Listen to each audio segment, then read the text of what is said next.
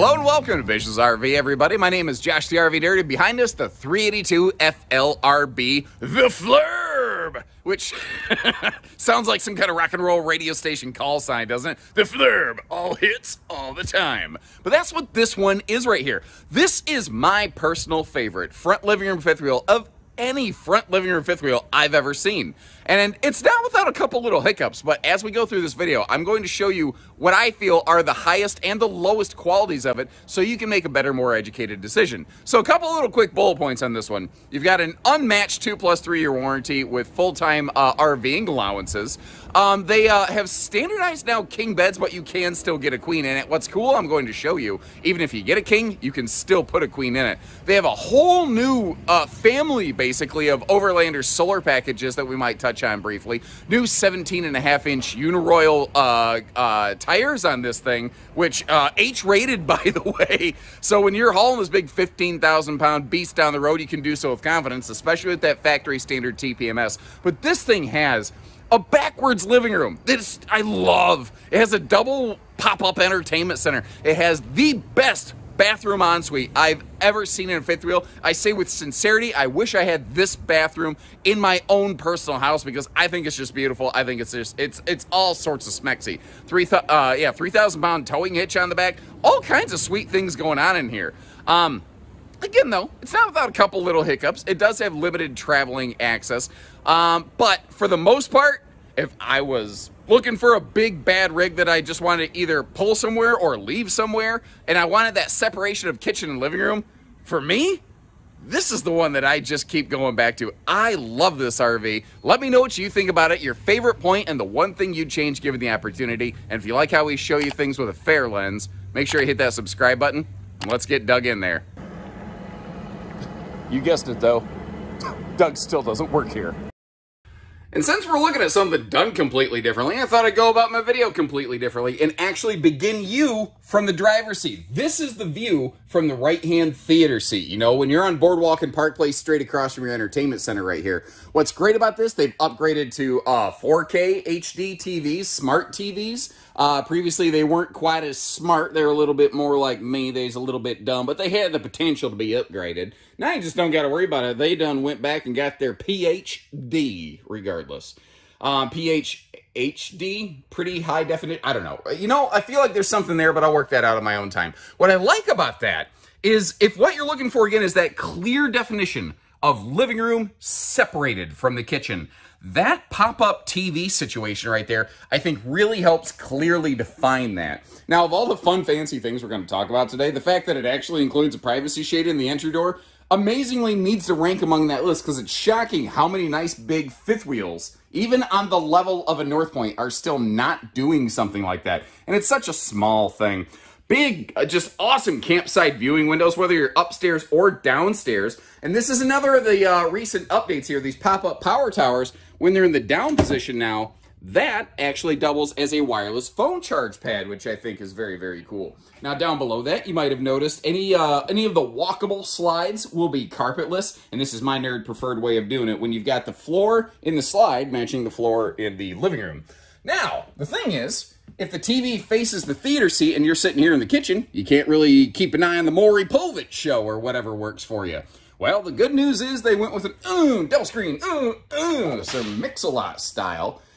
And what's nice is you can have the separation, or you can open it right up. Which I think is very cool that you have that choice, because a lot of front living room fifth wheels, when the TV's all the way up there in the nose, you really, generally speaking, lose the benefit of that front window or windshield. And if you're not quite as tall as me, I'm going to put you down here at my wife's perspective. You know, she's a little more gravity friendly than I am. Well, that front screen, you have a hard time seeing it. Now, everything is just big. It's open. You can see the screen when you need to, when you want to, you know. You can watch different things in the living room or in the kitchen. And that is where sometimes those private listening features on like, a Roku setup or whatever, that can actually be very, very handy for a situation like this. Now, again, windows all the way around. And notice those are the bigger Three-seater sofas. So if you want to have yourself like a big dinner party, you want to you put out the wine and cheese, have a little charcuterie platter right here. Okay. Now, people wonder why, I say kids my age, but, people in their 40s are all about charcuterie trays. Well, we grew up eating Lunchables, which are basically charcuterie trays. So, do the math. Now, look at that center armrest. Alakazam, she goes away. So that if you, it's a more cuddle-compliant theater seat. And then, of course, you've got the double mega beds right there, giving you some massive guest sleeping capacity. What's cool about that is because these are wider sleeper sofas. You can have yourself, like, if you want to have all of the grandkids, or let's say that you have adult children who maybe want to bring their kids, your grandkids, with you. That's something that you can do up here. Now, one of the other nice benefits of this design is this has a tall ceiling with that double vaulted arc up there. If you notice, all the way against the one side wall, there's plenty of room, and all the way against the other side wall, obviously still plenty of room because it's symmetrical. But normally when you're walking in the middle, it just feels even bigger and even more open. Now, you might have noticed, you don't see the air conditioner. And if you don't see the squares, I swear if you heard a squeak, that was my pants rubbing against this seat. I swear I'm not cracking rats over here. So I really like this living room, but the thing is, a lot of front living rooms have like a really squished and condensed kitchen. The kitchen really suffers from the design as a result. I don't really feel like that's the case here in these North Points. Like, starting all the way up top here, we've got that rain-sensing XL vent fan, keeping all the heat and the fumes from the cooking and everything out of there. Or you can just open the windows and get some excellent cross ventilation going on. All hardwood slide fascia, by the way. All pocket-screwed cabinets with hidden hinges. You'll see soft-closed drawers in the, drawers in the kitchen and the bathroom. Sorry, wow. My train of thought just went straight off the rails right there. But overall, like, I think they did a good job. Like, they maintained a symmetrical kitchen situation over here in the slide, where like the microwave and the stovetop and everything have some counter space and cabinets on both sides of them. That's the kind of stuff not a lot of brands do. Now, hold on, I want to slow down just a second. I'm gonna take a knee and get way down here, and you can see there are household outlets on the left and right sides of that stovetop. Up under the overhead cabinets, because otherwise you're going to look at that and not see anything. You see that larger Insignia 4-burner stove with a bigger oven, solid surface countertops, and you see the drinking water system over here. That's a little mini faucet. The RV basically has its own 5-gallon Culligan jug built in, and that is actually what feeds the residential refrigerator's ice maker and water dispenser. Now, you've got a couple different choices. Right now, we're looking at that Resi fridge with the ice maker and water dispenser. It's about 21 or 22 cubic foot of capacity. It also comes with an 1,800-watt inverter, which powers not just the fridge, but multiple outlets throughout the RV in some key positions. So, like, if you do need to make a little travel stayover, you do have the ability to perform a little bit of that, you know what I mean? The other cool thing here is you do have an option for a gas-electric two-way fridge. It's 18 cubic foot, big 4-door two-way fridge. And if you pair that up with one of their more advanced solar packages, you could have a pretty effective, extended, off-grid, like untethered hookups kind of camping situation here. Now, the residential fridge, certainly, with their more advanced packages, you could run it. But if you're trying to run off pure solar, you're probably going to overpower those batteries very, very quickly. With the Resi fridge, you probably mostly want to stay in the parks. Sorry, I had to sneeze there. Pardon me. Anyway, moving over to the half bathroom, you can see it's a little tight if you're a bigger stature person like me. Like, I'm not super wide. I am fairly long and lanky, though. I need, some decent elbow room. Overall, not too awful bad. But I did incorrectly report something last year. I mentioned how this RV had the potential to be built with a butler pantry, like the Montana 3763 BP. Unfortunately, that is not correct. That was an error that I spat out there. And currently, to my knowledge, there is no butler pantry swaption for this. So I'd be curious, is that something you would like? Understanding that if you get rid of that half bath, somebody definitely has to go walking through your bedroom to get to the bathroom. Now, you might have noticed how the lights went out in Georgia. That's because I want to kind of showcase these handy little panels right here, because this RV has the BM Pro control system. So you have the ability to go R2-D2 digital with this thing, but you also just have switches, like watch the reading lights above the bed. You know, you don't have to go all over the place. You have your, watch the accent lighting in the bathroom. That is super, super cool because you can have like nighttime navigation lights in the kitchen, in the bathroom, in the half bath even, some key areas like that, so that you can always kind of see, you know, what you're doing without necessarily disturbing everyone. Now, once again, upgraded to 4K smart TVs. We've got that whisper ducted air system, so this thing isn't going to, you know, when the compressor kicks on, wake you up and roar, as it were. Now, looking down below this, you see that that's the perfect place for those little guest chairs in the under the bed right there for the dining area. But you can also see how you've got good dedicated dresser space all around this thing. Your hanging storage is one of the points of concern that I do want to bring into this video, however. Because if you notice the right-hand, you know, cabinet beside the television, well, that is a hanging wardrobe closet. And then that big cabinet just inside the bedroom, that can also be a hanging wardrobe closet. But as we're going to see here, that is also your washer-dryer prep cabinet. So if you go adding a stackable unit instead of a combo or nothing, then you're very quickly going to, you know, have some very limited space in there for hanging storage. That is one of those kind of catch-22s of a lot of big fifth wheels. Now, once again, just simple light switches. And by the way, there's not a single light in this RV that you necessarily have to manually click on or click off. Everything has some kind of remote light switch, effectively. Now, I'm not normally a big fan of double sync vanity situations like this, but for me personally, I love this bathroom. I love the look of it. I love that double rear corner. I love the symmetrical corner look of this thing. The double backlit morning mirror medicine cabinets. You know, there's just all kinds of good news going on in this thing. Plus, with this being extra tall, I never feel like I'm going to knock my noggin in this thing. Now, over here around the corner, you've got that 300-pound rated fold up-down teak seat. And you see that's just an easy step-in shower. I'm very happy with the color pattern and everything on this updated shower fixture here. And again, just like we saw in the living room, the headroom in this upper deck is fantastic. It's very comfortable, very easy. Height adjustable shower hardware is something that my wife and I would probably find some enjoyment out of, again, considering we are drastically different in terms of verticality between the two of us. And again, we've got the big XL vent fan up here. I'm going to give them some serious credit. I've seen some big high-end, allegedly high-end, high-dollar fifth wheels cutting that corner recently, and not including those big XL vent fans. And I just can't believe that in a big fifth wheel like this, somebody wouldn't do that.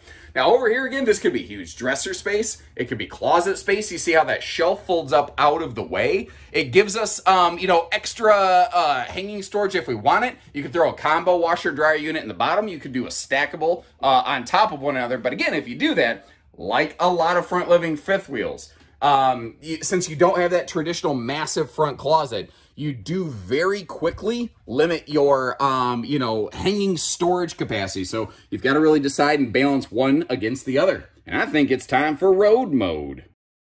And now the road mode access on this, it does have maybe a point of consideration I'm going to share with you here. And again, if you appreciate how we take the time to close these slides to tell you the good with the bad, please hit that subscribe button if you're new with us. And if you're not, leave me a little comment, tell me thanks for the hard work, or hit the like button or whatever works for you. What I'm getting at here is if you get the residential refrigerator, you lose the fridge section in transit unless you open the kitchen slide. You maintain access to the freezer portion, however. If you get the gas electric two-way, you'll be able to get to the full fridge up top, and or at least partial. I don't know. You can get to part of the fridge. It's been a little while since I saw one. Watch my previous videos where we did have a gas electric two-way. The thing is, that kind of doesn't bother me, and I'll explain why in just a minute. Now, real quick, when the bed's closed, unless you climb over it, you're not going to get back to your bathroom ensuite, but you don't need to because you have that half bath here. And, you know, our bed, when it's all closed up, is just bam, right there. So what was I talking about with the refrigerator? And I'll try to keep this short because I know I blather on a lot. Okay, so if you're looking at a residential fridge model, chances are, for the most part, I think you're going to be parked somewhere. So the travel accessibility, logically, to me, feels like a secondary concern. If you're getting the gas electric two-way fridge, you might be a little bit more mobile. You might be doing some off-grid camping. You might just use it differently, you know? Sometimes the fridge shapes that. Being able to get to more of the fridge with that one makes a little bit of sense. So you have your choice, and how it works out just really depends on the equipment that's present on the RV in question. I don't know if that was any clearer. Now outside here, starting right up front, the angular look of this. Ooh, we got a little sunshine. We're getting blinded by the light. Oh, hope you're not all revved up like a deuce, another runner in the night over here, but just the whole Smex appeal, the nose of this thing just going down the road, that is a Kathleen head turner. And if somebody can give me a better, less dated reference than that, maybe it's time that I update some of my jargon. Regardless, this thing right here, well, let's talk towing real quick. Between the size and the weight of this, I don't know that dually isn't the wrong default response. This is a big rig. 15,000 pounds dry weight, dual slides up front means a pretty decent hitch weight on it. I think you're going to want that extra payload and that extra stability if you're towing it. But let me throw you this idea. What if you don't want to tow this thing? What if you're like, listen, I just want a site, I just want it set up. Give us a call. We can get it delivered for you. And you know what? You can keep your little smart car. You don't need a big truck to tow this thing. Notice we've got the outside TV hookups, and they actually leave us a nice little place down there to run those through. Easy access to your centralized vacuum system. A lot of brands will make you like climb halfway into the belly to get to that thing. And the one that we're looking at here is only solar prepped. But if you want to get down here, you know, to where you want to mount a charge controller and everything, like they build these nice little access panels in, which is really, really handy. My only little nitpick in this basement, I said TV hookups, but like the TV hookups are in the opposite corner of the basement from the little area where you would run the cables outside. But what is actually kind of nice, the fact that down here in the drop frame, they do skirt this thing, so that it just gives it a better, more cleaner look overall. Now, as long as we're getting low over here and my knees are popping and locking like a hip-hop dancer, you can see that that is a forced air heated pass-through. And we have that double radiant barrier layering going on across the bed and the bath deck, so that you get better, more even heating and cooling. Because, you know, you wake up at night, you get chilly toes, and it just feels like your feet are getting stabbed by the little bed goblins, you know what I mean? The bed goblins, by the way, Ted, Ned, and Fred, those are those guys that live under your bed, and if your feet hang off the bed at the end of the night, they have razor-sharp teeth that can rend flesh from bone effortlessly. But Ned, that guy's weird. That guy's weird ever since the accident. Neither here nor there, no. So what do we got? We've got a fully enclosed privatized docking center. North Points have always been 0 to 100 degree rated, tested, and proven. We've got roof factory solar prep, a little side solar plug, and I like how they put like their little, you know, water filter thing right out here where it's easily accessible. You don't have to tear apart half a cabinet to get to it. Now you might notice something. Those are 40-pound propane tanks. That is not the standard. By default, North Points would normally be equipped with dual 30-pound tanks right here. Interesting note, though, when you upgrade to the generator prep or actually go on and get the full-on generator, you will, gen prep is what we're looking at here by default, or rather, by default, there's no gen prep, just to clarify that for you. But if you get gen prep or a generator, you upgrade not to just 2 of those 40-pound propane tanks, but 3 of them. You literally double the propane. And where I think that is cool is, what if, you know, you actually do want to cold camp in this thing?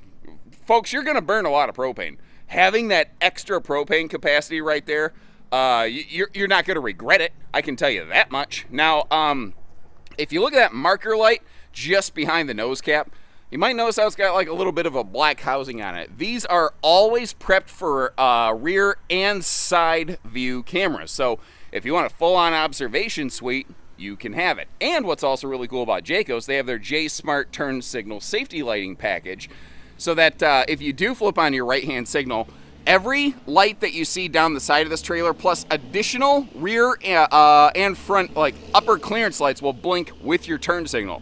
Basically, you're giving other people down the road an idea of what you're doing.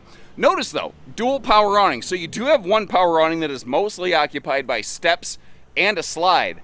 But then you've got this one right over here, which is just pure patio picnic time, baby. What's kind of cool about this, and I am right up by the road, as you might have noticed, so I'm going to try not to play Frogger and get squished. But let me get, okay, I got a little break in traffic. I'm doing the shoulder check over here. With those double awnings open, man, you've got yourself some fantastic patio party space. But speaking of that, what I like about North Point, they are really willing to do plus one more than just about anybody else. So under that elevated bedroom and bathroom ensuite, you have yourself additional outside storage and this really awesome outdoor little picnic patio area. Now, new for 23, they're running their inverter prep to the outside refrigerators. So like this RV that we're looking at has a residential fridge. That means this has an 1800 watt inverter. That means that fridge is active and live going down the road, which it did not used to be. That is an awesome, awesome update. They're still including an actual sink with a drain into a holding tank right here that a lot of brands do not do.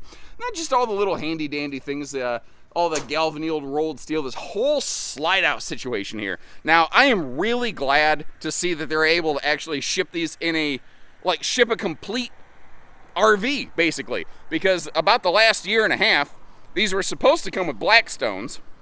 Unfortunately, and I like Blackstone. I think they're an excellent company that make a fantastic product, but I think their eyes got bigger than their stomach at the buffet. They were promising, yeah, no, we could definitely keep up with your volume supply, Jayco. We will make sure that we can always get you griddles for your products, and unfortunately they could not. And as a result, they did have to part ways on their partnership. The good news, at least we have a griddle that is giving us a complete product now.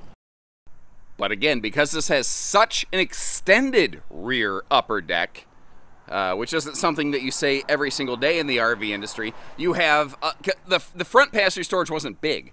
So they're really compensating for that nicely over here. Now, earlier I talked about the TV hookups as a bit of a nitpick. That's partially due to the fact that here in the rear basement, you have a full additional set of outdoor entertainment hookups. It's that kind of like crazy nonsense that makes me, it's just Jayco doing Jayco things on these, basically. And you've got the same, like, double thermal foil weather treatment and everything going on in this pass-through that we already talked about in the front one. You've got black tank flushes for both bathrooms. And I really stress that because you may not realize that isn't necessarily something every manufacturer does for us. There's a lot of brands that only include a black tank flush for the primary bathroom, not for any sort of half bath or anything like that. And you know what? A black tank flush is just one more way that you can potentially avoid dealing with the pyramid, which is where you have your solid matter in your black tank build up and your liquid matter runs off. Then you end up with this big bad news pyramid brick waiting for you there. I'm not gonna lie, looking through the camera right there, seeing that car turning at me, I had a bit of a miniature heart attack for a second. Then I realized that yes, I'm right by the road and they're turning onto the road, so neither here nor there. Again, a third pass-through cavity. And then down here, we've got ourselves that 3,000 pound rated towing hitch with 4-way plug and safety chain hooks. The thing with that is this is long enough. Most states, I don't know that you're necessarily going to need to, or going to be able, as it were, to actually do some doubles towing. Oh, and again, I'm all about being fair, telling you the good with the bad. There is one other little hiccup on the outside of this one I feel you deserve to know about before you go spending your money. And that is right down here. Ooh, spent a day walking around Cedar Point roller coaster park with the family yesterday, and the calves today are like, regardless, you probably don't care. What I'm getting at is this is a 2 sewer hookup kind of floor plan. Even though they're very close to one another, evidently they couldn't get plumbed together. I'm not sure. I don't understand the engineering or the logistics. Maybe it's possible and they just never considered it. All I am doing is basically sharing what I can physically actually see here so you can make the best and most educated decision possible. And if you appreciate how we go out of our way to point out the good and the points of concern like that, make sure you hit that subscribe button and like this video. Leave me a little note. Thanks, nerd. And I realize I almost forgot to give you a quick look at the roof here. Now, that's an important thing with Jayco's because this runs on their Magnum Truss XL6 roof system, and that sounds super marketing, super boring, but what this all means in English is this has double vaulted roof trusses, so they're vaulted inside and outside equally, meaning you have even structure and even insulation across the span of the roof. That is something that is a little bit atypical and superior as compared to a lot of rigs out there. Now, they're not the only ones to do that, but a lot of brands frankly don't. Now, you're also seeing things like solar panels up here. That's something else I want to tell you about. The one that we're looking at today is only roof solar prep. That's the base standard. However, they are now offering 4 different solar packages on these: 200, 400, 600, 1200 watt. My personal opinion is I would like to see Bish's RV adopt at least a 200 watt package across the board, and that has a 30 amp charge controller, so you could bump that up to a 400 pretty easily if you wanted to. But if you wanted to go with like a 2-way fridge, and you wanted to go with a more advanced solar package, and you really wanted to live life untethered up here, well, I don't know why I said up here, neither here nor there. You get the idea. This is an RV that you could build for something like that. And there's a lot of other campers out here that maybe they have some kind of solar package, but most of the time it tends to be pretty minimal. So when we began this thing, however many minutes ago, I said this is my personal front living room fifth wheel, but there's certainly plenty of other ones out there. What do you see here that you like? What do you see different? Is there a front living room that you think you like a little bit better? Because, I mean, certainly Montana, Solitude, Paradigm, they all have some very good, very smexy options. And maybe it's just because this one does dare to be a little bit differently. It speaks a little louder to me, but I'd love to hear from you. Where did they nail it? Where did they fail it? And I will leave you links in the video description where you can check for pricing and availability at any of our Bish's RV stores. So until next time, take care, stay safe, have fun, and happy camping, everyone.